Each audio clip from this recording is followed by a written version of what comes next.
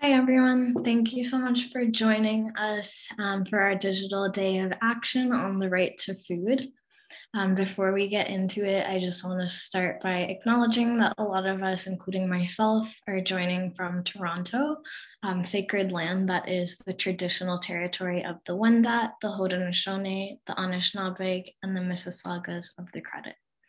This territory is covered by the Dish with One Spoon Wampum Belt Covenant.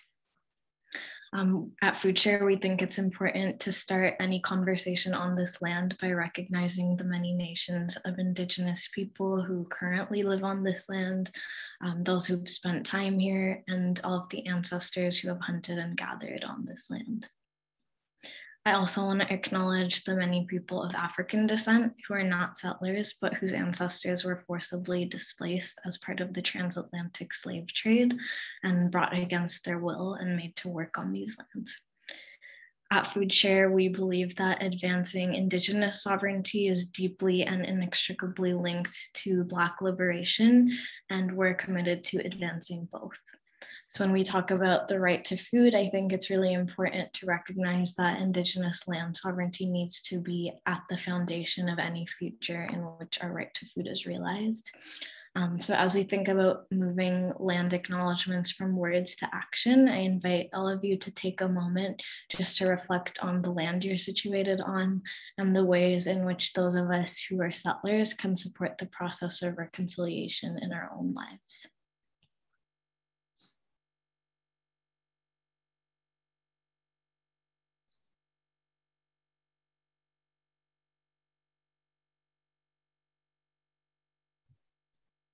Okay, thank you. So I also want to make a few notes on the logistics of this event.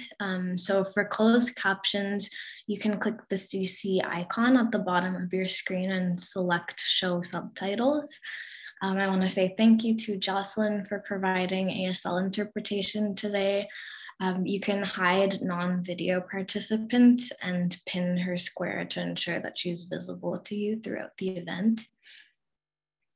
And due to the fact that we'd like to keep the event to under an hour, we won't be having a Q&A portion for today, but feel free to use the chat to introduce yourself and engage in discussion throughout the event.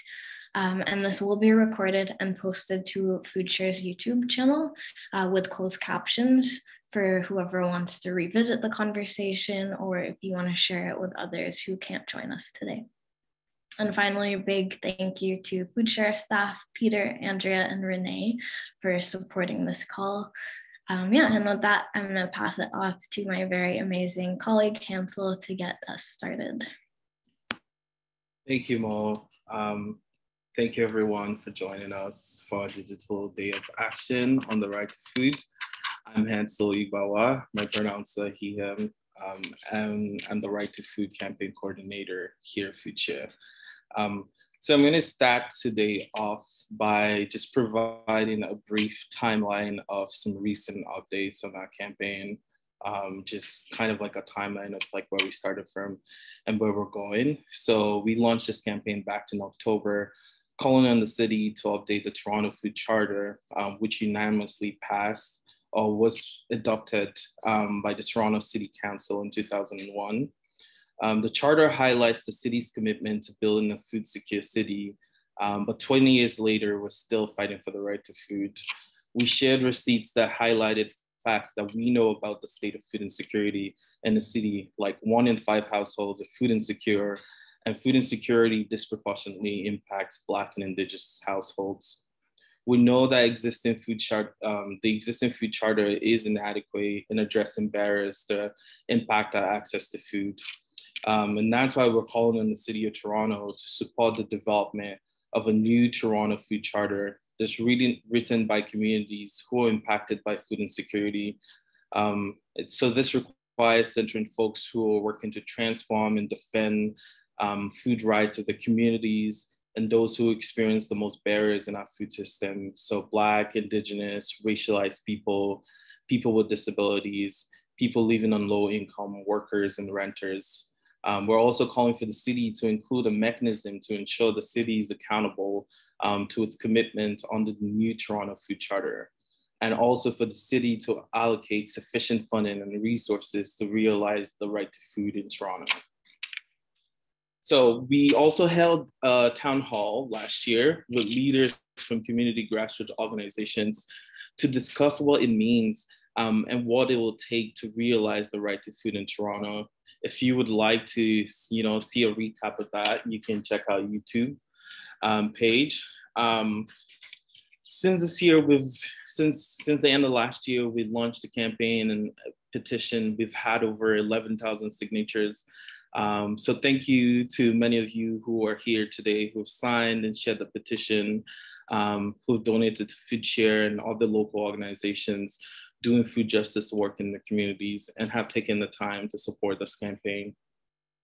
Last week, we had the opportunity to meet with Councillor Joe Cressy of Ward 10, Spadina, Fort York.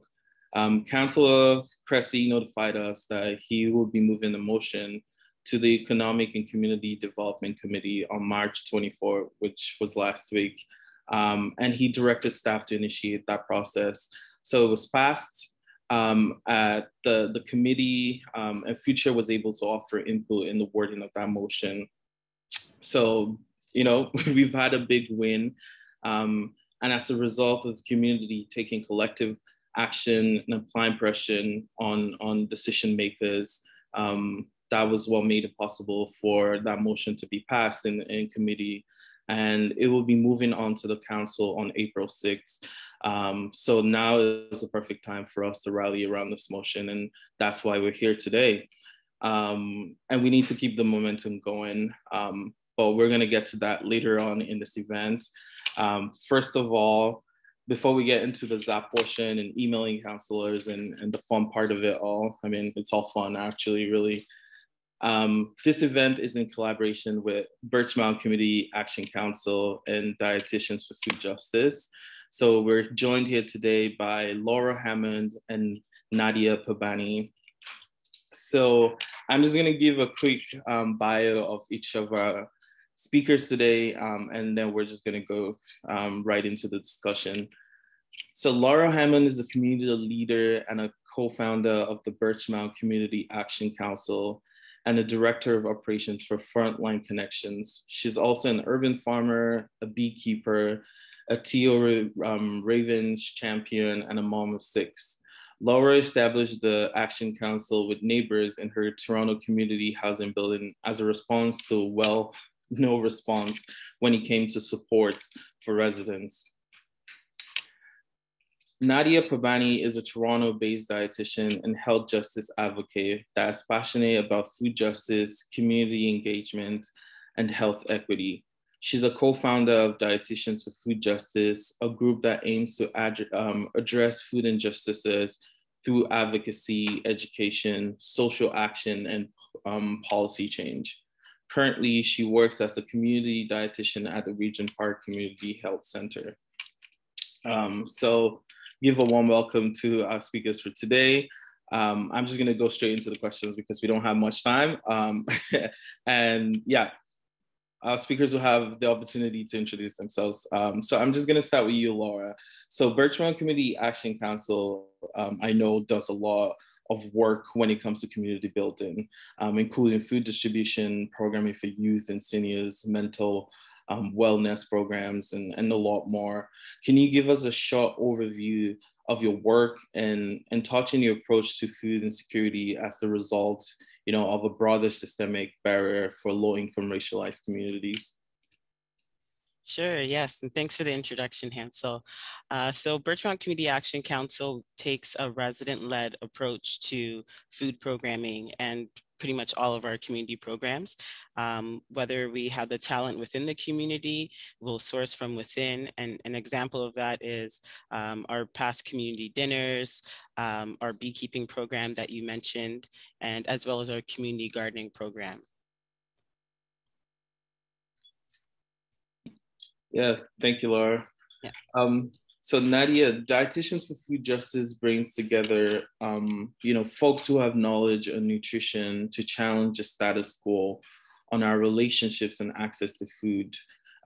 speaking on how it's informed by other harmful systems like anti-Black racism and barriers to housing and so on. For those who are just learning about the organization, tell us what you do and why it is important to have a food justice lens when it comes to your work. So thank you for that introduction.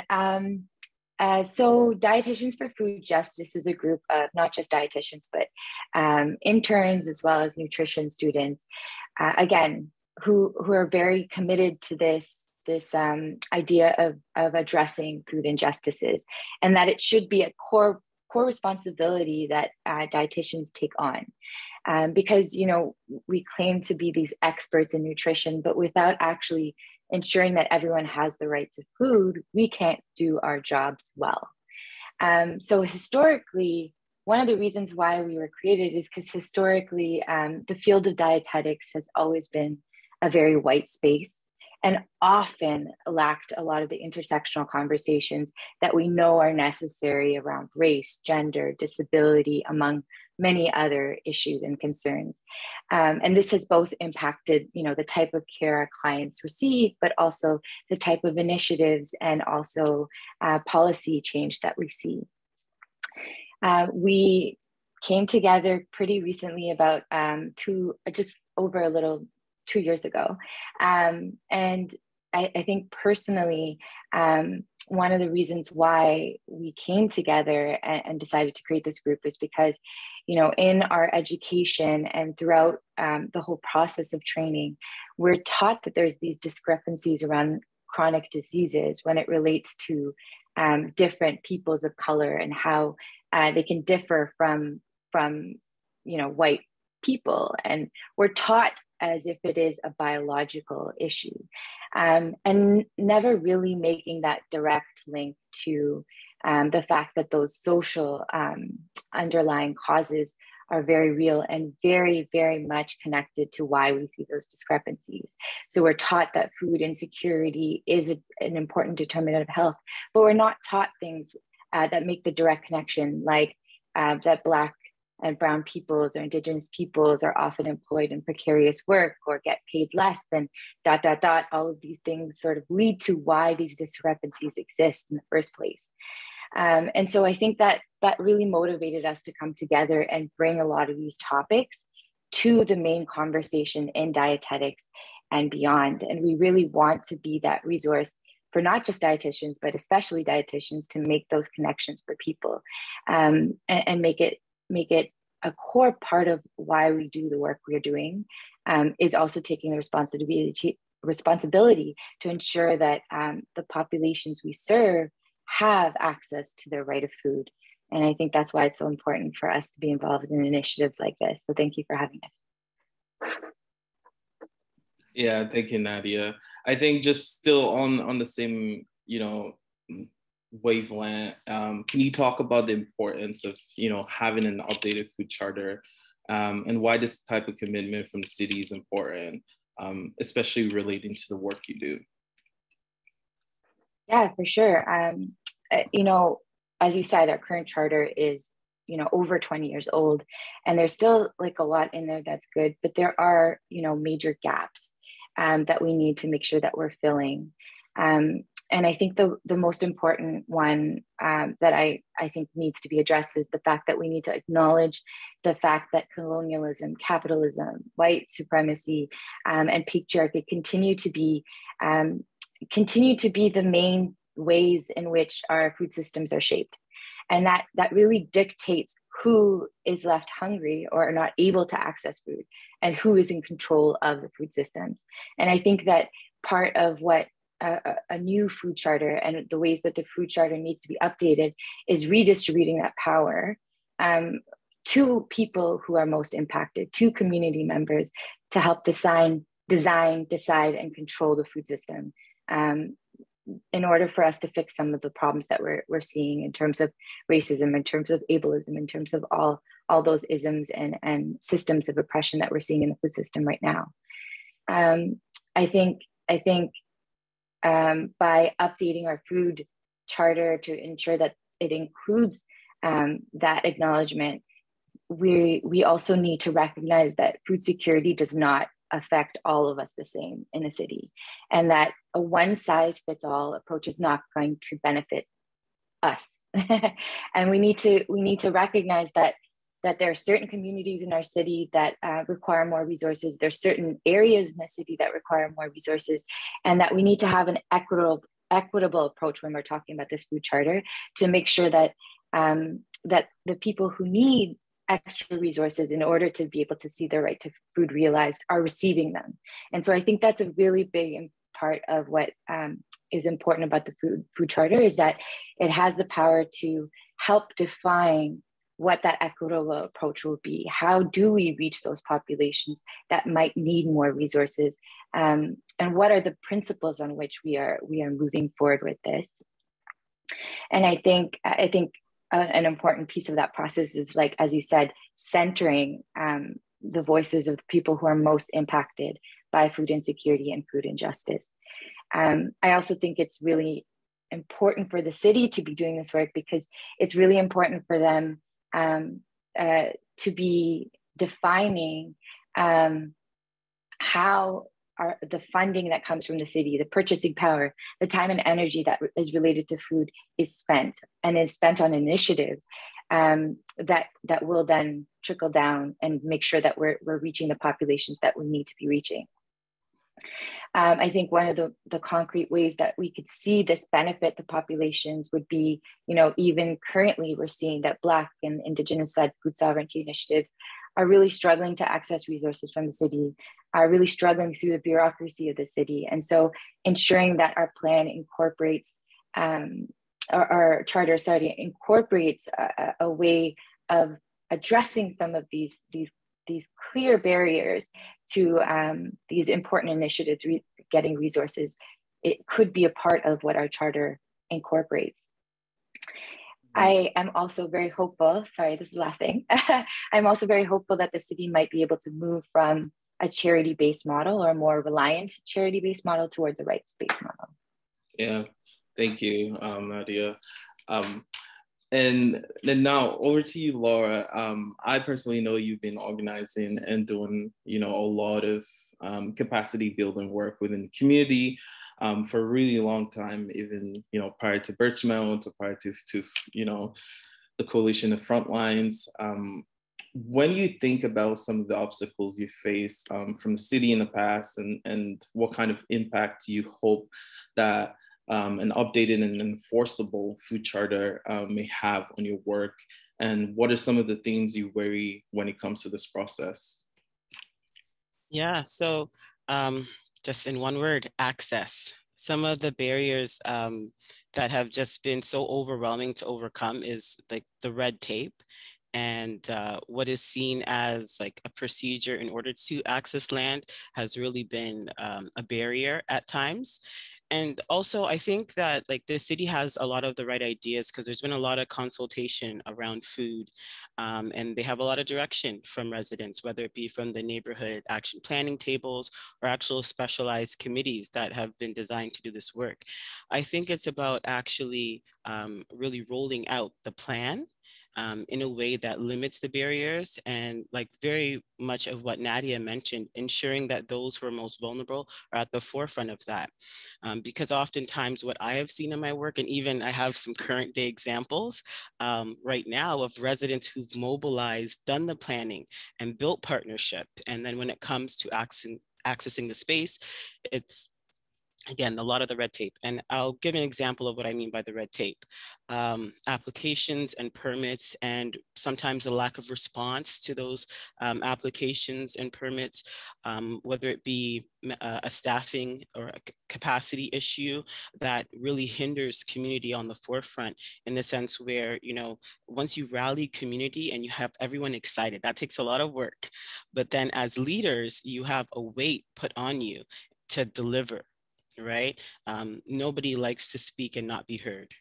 And I think it's really important to be very intentional, and also for the opportunities that we have to support economic development, which we know that will lead right back to impacting food security through social procurement. So I can only imagine, like, to see a project rolled out where community or groups are given access to space to grow food abundantly, and then be allowed to provide economic development from that. The notion that you cannot sell food from a community garden, you must just, I guess, consume it or give it away, it is something that really needs to be changed. And I hope this charter can address that. You know, once you have created something with your own hands, you should be able to do with it as you please, or more intentional efforts should be given to those who are low income, who are vulnerable, to have access to these plots so that they can support their economic needs, right?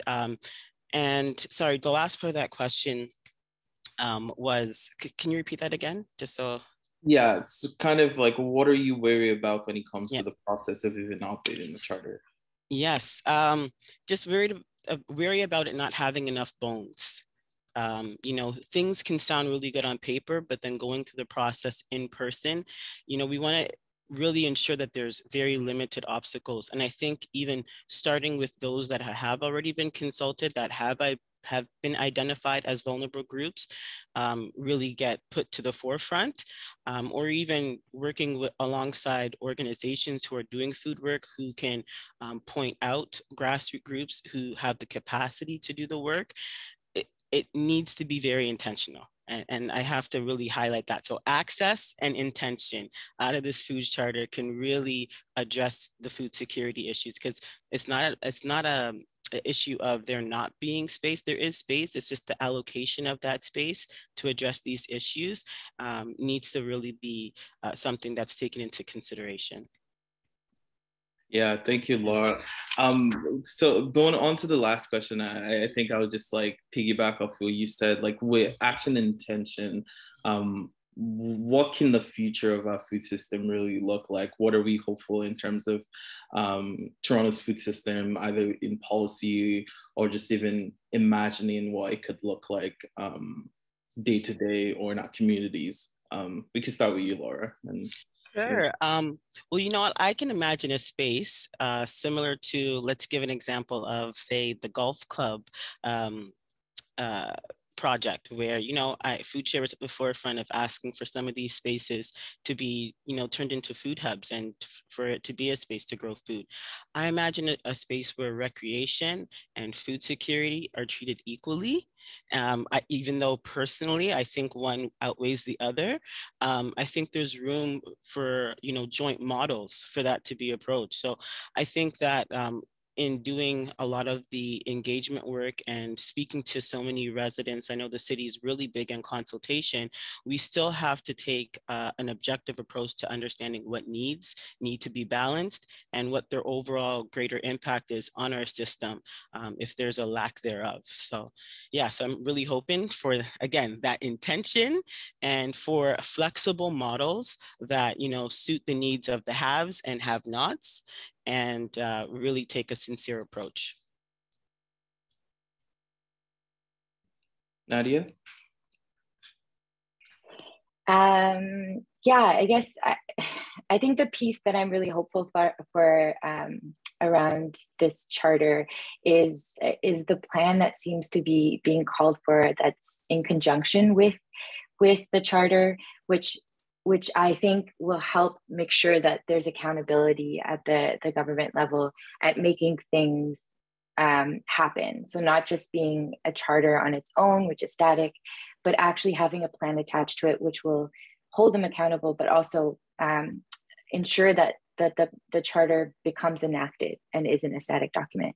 So I'm hopeful of that. I'm also hopeful, I know that this is like a starting step towards a much larger conversation around food rights, not just even in Toronto alone, but, you know, beyond that. And I know that our work at Dietitians for Food Justice is really focused on bringing it, you know, to the provincial level, to other cities, and also federally, to ensure that the right to food is something that's realized across the country. So that's definitely the couple of things that I'm hopeful for. Yeah, thank you. I think I'm definitely hopeful for the same things, and we hope that today we can really pressure the city council to move forward with this process. So thank you for both for joining us here today. For everyone on the call or watching, you can learn more about Laura's work with the Birchmount Community Action Council at like www.actioncouncil.net. And also you can keep up with the Dietitians for Food Justice on socials at Dietitians for Food Justice on IG, and RDS, the number 4 Food Justice on Twitter. It's a bit complicated, but it will be posted in the chat, and we can share some of the stuff with everyone who's here today. I just wanted to ask you, Laura, quickly, like, is there any social media you would also like us to shout out today? Yes, so we do have a Frontlines Connection IG. I believe it's Frontline Connections, but I will send it to you, Hansel, just so I don't get it right. I don't cover the social media stuff. And just really quickly, I don't know if I mentioned them earlier, but Frontlines Connections is our grassroots network of passionate community leaders across the GTA. A lot of the work is done in Scarborough around food distribution, but our other pillars are economic development and community engagement. Thank you. So now we're going to move on. Now we're going to move on to the action piece. We've had the opportunity to hear, you know, about a new food charter, what it could mean for some people doing the work to defend our food rights of the communities. It's time for us to take collective action. So we're going to let the City Council know that we want to support the motion to update the food charter on April 6th. So that's like next week coming up. So on the screen, you see 3 actions you can take. I don't know if it's being put up on the screen now.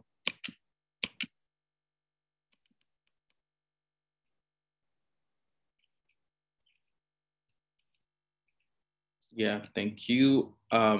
So yeah, and for those who are registered for this event through Eventbrite, we sent out an email of the Digital Day Action Toolkit for you. And if you can't find it in your email, or for those watching on the live stream, you can also find it at foodshare.net/right-to-food. The details of each one, including the contact info for our counselors. So firstly, you can call your counselors, counselor, or the mayor's office. We've prepared a phone script to make things easy, especially if this is your first time engaging in this type of action. So it's something that you can expect is that many of the calls we're going to make today might, you know, go to voicemail, and that's okay. If it does go to voicemail, you know, we encourage you to just leave a voicemail. And if you're calling to the counselor, it's helpful that you acknowledge that you're your constituent. So like that you live in the ward. And honestly, if you're feeling like it, you can also call, you know, other counselors outside your ward. Second, you can head to our website as well, foodshare.net/right-to-food, and use our emailing tool to send an email to the city councilors, the mayor, and the secretariat to add your voice to the record in advance of the council meeting April 6th. So you're free to edit the text of the email tool to personalize it to, you know, how you want it. But while you do that, it's important to keep the agenda item number and the name in the email text, because that's important for it to go to public record. And thirdly, you can use Twitter to send a tweet to your mayor, to the mayor, Tory, and to city councilors. You find their Twitter handles in the toolkit as well. And if I'm not mistaken, I believe also on our Instagram social media, on our link tree, you should be able to see, find a link to our website. So to the toolkit on our website. on our link tree. So if you're on Instagram, or if you're able to go on Instagram, or if you're watching from Instagram, you can click through the link to find this toolkit. So it has all the instructions that you need to either call your counselors, email the counselors, and once you're done, we'll really appreciate if you could fill out the form at the bottom of the toolkit to help us keep track of your impact together. So we have about 15 minutes to do this. Actually, slightly more than 15 minutes to do this. So we're going to be back around 12:47.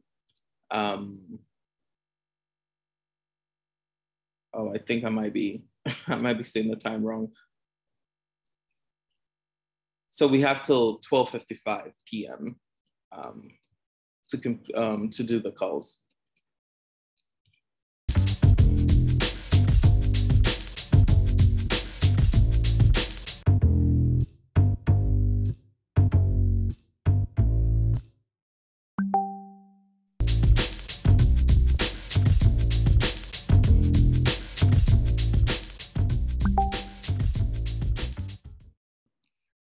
Okay, I can see in the chat that a lot of people, have been able to make calls and send emails. So thank you everyone for joining us here today. At FoodShare within collective action is an incredibly important way to approach securing our right to food. And we appreciate you for making the time to let the city know that you support an updated food charter. If you didn't get a chance to email or make a phone call, we're encouraging you to take action all throughout today and for the rest of the week as the motion goes to council next Wednesday. Thank you to our speakers, Laura Hammond from Birchmount Community Action Council and Nadia Pabani from Dietitians for Food Justice. Please take a minute to support the work. The links will be in the chat. And keep up with the future updates and actions on the right to food by following us on our social media at FoodShareTO on Twitter, Instagram, Facebook, and LinkedIn. And you can also check our website at foodshare.net/right to food.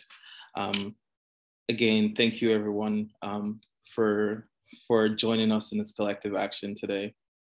Have a great day.